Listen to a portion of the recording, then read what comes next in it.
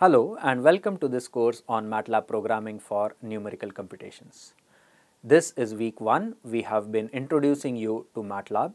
In the previous lecture, I have introduced you to two new type of arrays in MATLAB called cell arrays and MATLAB structures. Okay. The cell arrays, structures and tables have been recently updated in 2019. They are beginning to be used a lot in MATLAB. They are a part of good programming practices in MATLAB. So, I am going to cover this for the sake of completeness. Okay. However, this is not going to be part of assignments, this is not going to be part of your exams, this is somewhat advanced level material. As a result, the beginners amongst you can safely skip this video without affecting anything in rest of this course. I repeat, this is not going to be expected in your assignments or in your exams. All the work about MATLAB cell arrays or structures that will be there in your assignment or exams have been covered in other lectures. Okay. Let us revisit this example from array operations. This was the mixed data table that we had come across in the previous lecture. Okay. In the previous lecture, we had only looked at the numerical part of this table. Now, let us look at the entire data structure in its entirety. This has text as well as numerical arrays in it. Okay. So, let us look at the third row. This is the data for Chetan. Okay. And we will now look at how we can represent this as a row of a cell array or an element of a structure array or as a row of a table. Okay. So, let us go on to MATLAB and let us look at this particular row.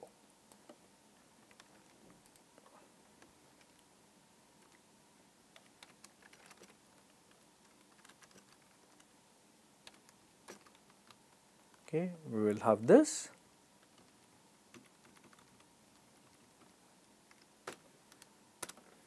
Okay, and that's all. Now we have a cell array as shown over here. Okay. Now, let us say we wanted all of this data in a cell array. We can always write this as my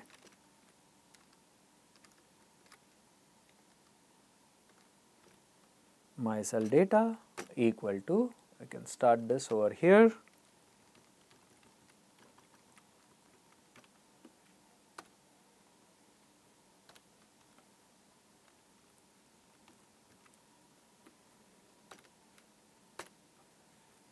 Okay. Save this and run this, and we now have my cell data. I will double click, and this we see is a cell array. Okay. First row over here is all the names. This is marks in first subject, second subject, third subject and in fourth subject. Okay. So, this is what we have. Okay. Now, let us say we wanted a structure. We can create a blank structure, name math prog thermo mech.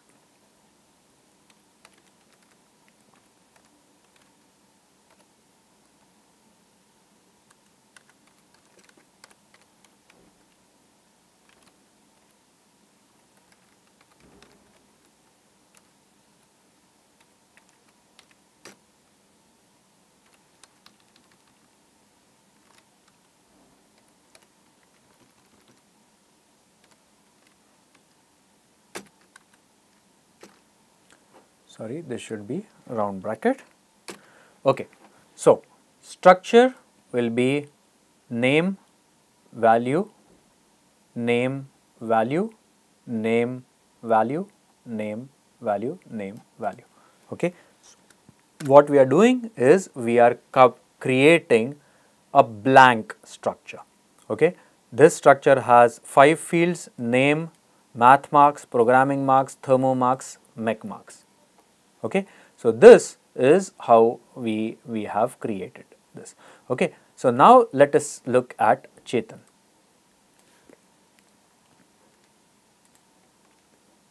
Okay. So, S3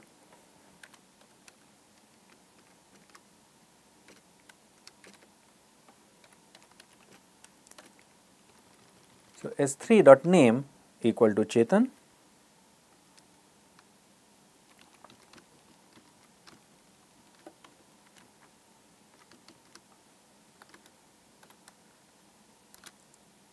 So let's look at what happens. Now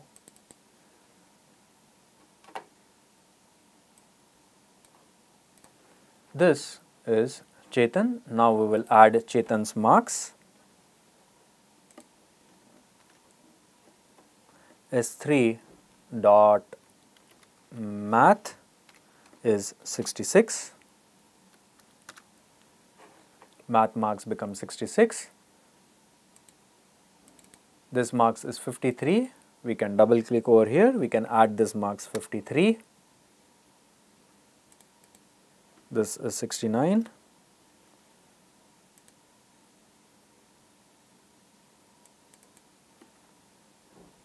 This is 73. Okay. So this is how we can add this. Okay. As you can see, one of the ways for populating the structures is different than the way we will populate the cell data. Okay. But it is quite easy to populate the structure as well. Okay. We will just have to do this a bit more programmatically, in the sense of putting this in a loop. Okay. So for example, we can put this in a loop for I equal to 1 to 6, Si dot name is equal to my cell data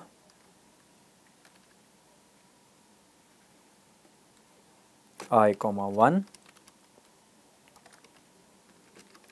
Si dot math equal to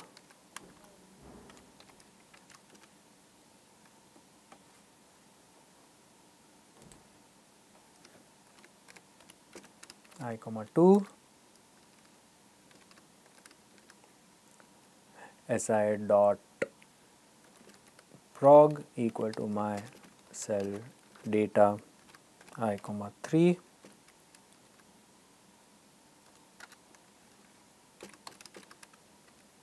Si dot thermo equal to my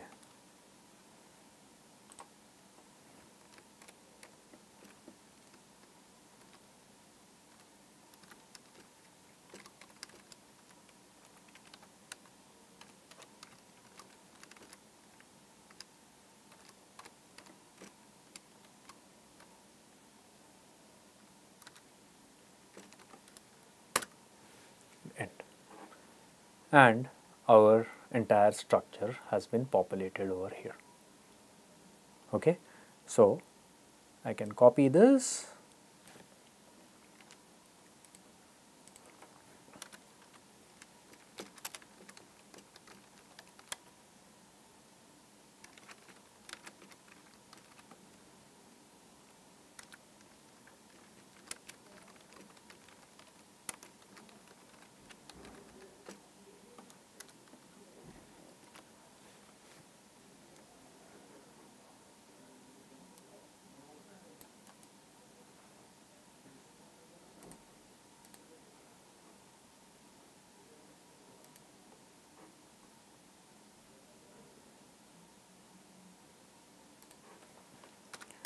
okay, and so this is how we can generate an array of structures and a cell array. Okay, and finally we can also create tables, and for that I am not going to show you how to create tables, but I will actually show you how you can get help in order to create, how to learn to create table. So the command to create table is going to be table, and this is how you will be able to create tables. So you will be able to create tables using command table. Okay, you can create table using the command struct to table. So we can actually create table very easily now that we have structure.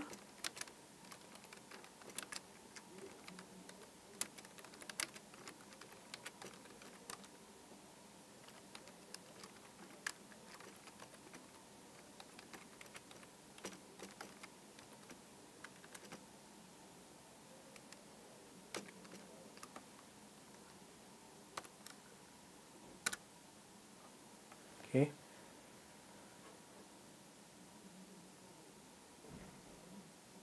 So again, in all of these lines, because the size of S is increasing, that's why we are getting this warning, but let's ignore those warnings for now.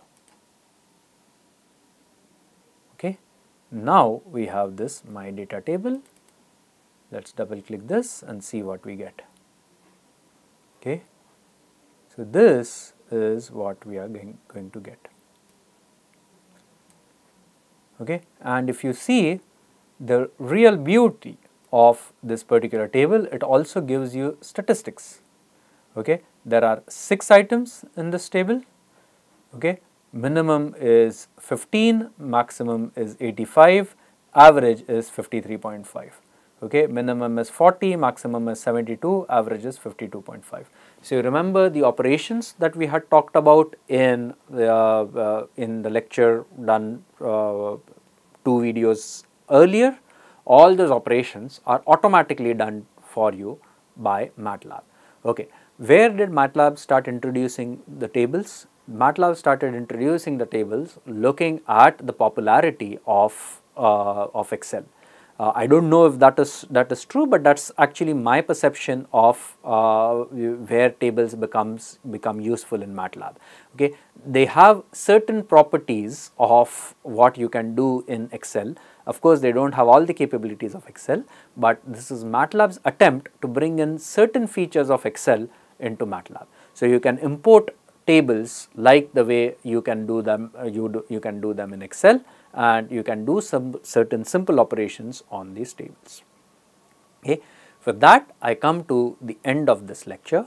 Again, I repeat, as I mentioned earlier, all the contents of this particular lecture are beyond the scope of this particular course.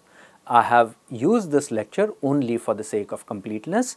That's primarily because I used to get a lot of questions from students in IIT Madras about some of these structures, cell arrays and tables when I discussed with them in various different fora. Okay. So with that, I come to the end of this lecture, and I will see you in the next video. Thanks and bye.